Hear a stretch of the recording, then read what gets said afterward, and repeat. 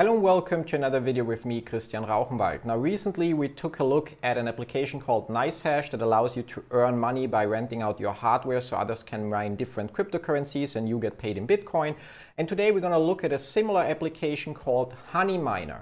HoneyMiner is an app that, unlike NiceHash, doesn't pay you to rent out your hardware but actually mines on your computer for you within the HoneyMiner pool, and you'll get paid in Bitcoin from the pool reward, so basically from all the coins that HoneyMiner is able to mine. So you see there is a small difference between how NiceHash and HoneyMiner work, and that's also the reason why you have different revenues from each of those applications. So depending on your hardware, the current Bitcoin price, the current demand on NiceHash and so on, you may end up earning more on NiceHash or you may end up earning more on HoneyMiner.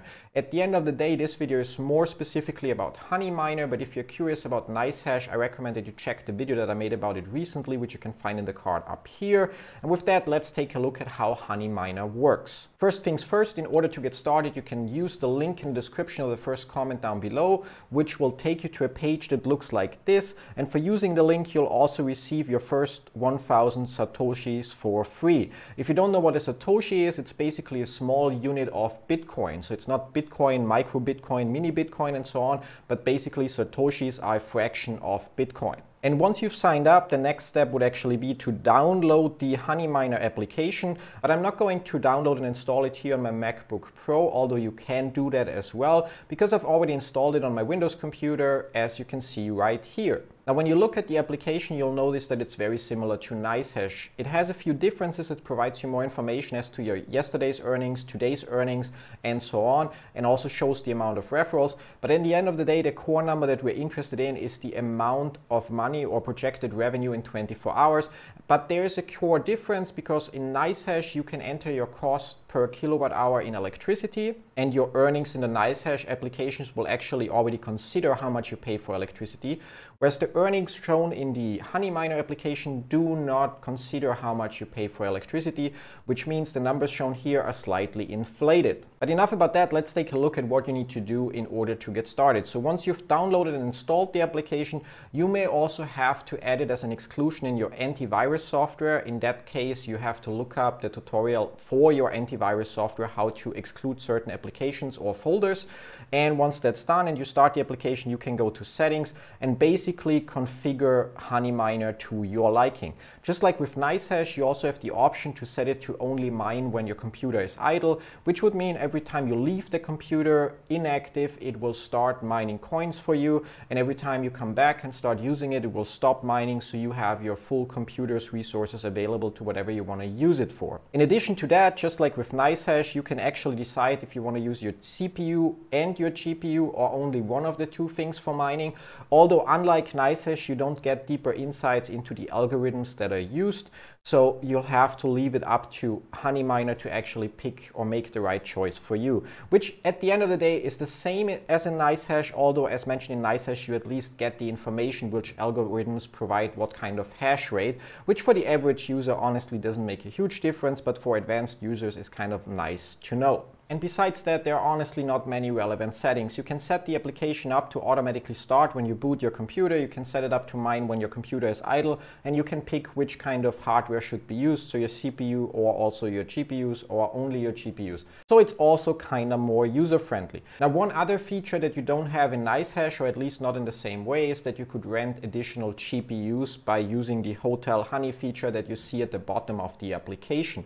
Now, this would allow you to pay for additional hardware, so it would be hardware from other people that then would mine for you. But at the time of recording this video, all the GPUs have been sold out, and considering the increasing popularity of HoneyMiner, I don't think that's going to change very soon.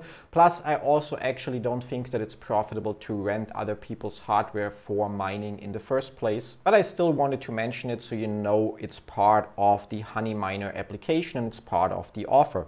Now, with the minimal settings configured, we can basically go back to the dashboard by clicking the Done button and just look at the screen here. Now we have an option to disable HoneyMiner, so basically it stops. If you set it to idle mining, then you cannot use that button. It will just mention that it's set to mine on idle. And besides that, we can see the projection that I'm projected to earn $1.60 per 24 hours.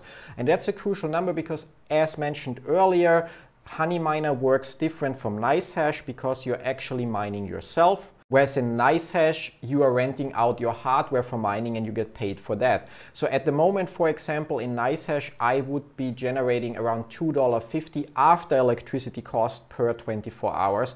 Whereas in HoneyMiner, I'm only looking at $1.60. Although a couple days ago, the situation was the exact opposite and the minings in HoneyMiner were actually higher than in NiceHash.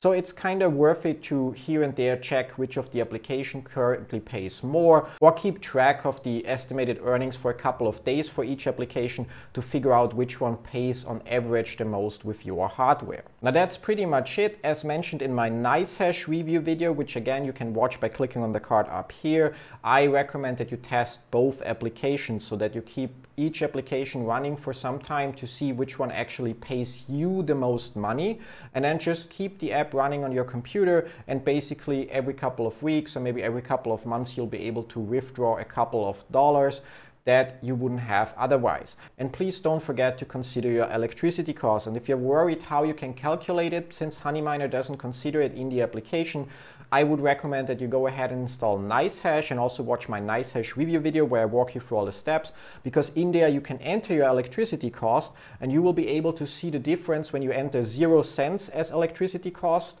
and when you enter your actual electricity cost. And then the difference between those two numbers will be how much your computer actually uses in a day in electricity when it's mining, and you can just deduct it from the number that HoneyMiner says you are about to earn in 24 hours. As always, you can find all the links to HoneyMiner, NiceHash, and all the other stuff I mentioned in the description down below. If you have any questions whatsoever, just leave a comment down below and I'll do my best to answer them as soon as possible.